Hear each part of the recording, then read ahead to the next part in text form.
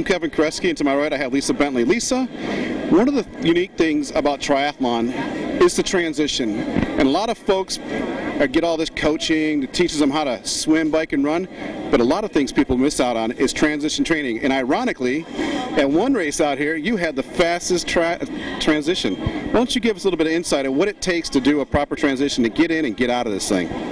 Ironically, the transition really starts when you're finishing up the swim. You want to visualize what you have to do when your 2 feet hit the ground. So essentially you're running up those stairs, you're taking off your bathing cap and your goggles, and if you happen to have one of those speed suits on, you want to be getting it down around your waist and gently getting it down lower. You've got to grab your bag at the transition tent because they have to allocate, make sure everyone got out of the water. So whether you have anything in there or not, you have to grab that bag. You run through the tent, and you might, at this stage, I like to have my helmet in my bag, if that's allowed.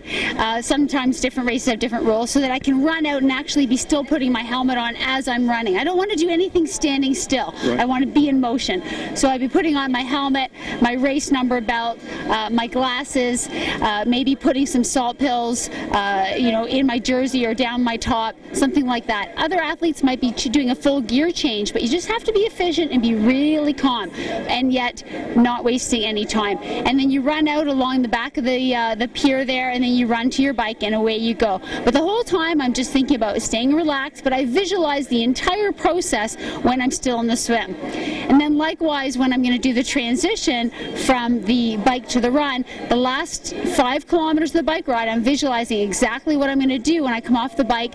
I'm going to get my feet out of my shoes, and I'm going to start thinking, okay, I'm going to be getting on my running shoes. I might make a little change. I might have a wardrobe change, and visualizing what I'm going to do for that. So you run into transition again, you run around the pier, you grab your bag, you go in, and I take stock because I don't want to be running out without maybe a top on or a bottoms on. Put on my socks, put on my running shoes, my sunglasses, my hat, my fuel belt, make sure I've got my fuel in there, my power gels, my nutrition, and then I head out onto the run. But really going through it in my head is one of the key things to a smooth transition, staying calm, not spending too much time, but maybe even putting some water over your head, especially in a race like this, to keep that core body temperature down.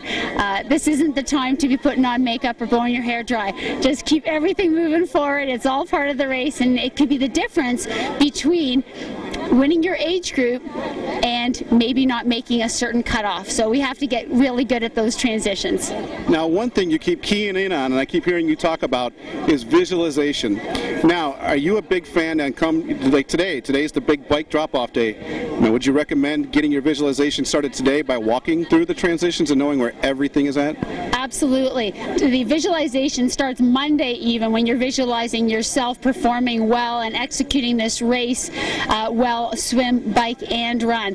But right now, if I was checking my bike in, I'd be checking it in, I'd be going over all the details on my bike, figuring out exactly where I've been racked, and doing a walkthrough of everything, and actually visualize myself coming out of the swim, grabbing my bag, changing, going to my bike, and then doing the opposite. I walk the whole process.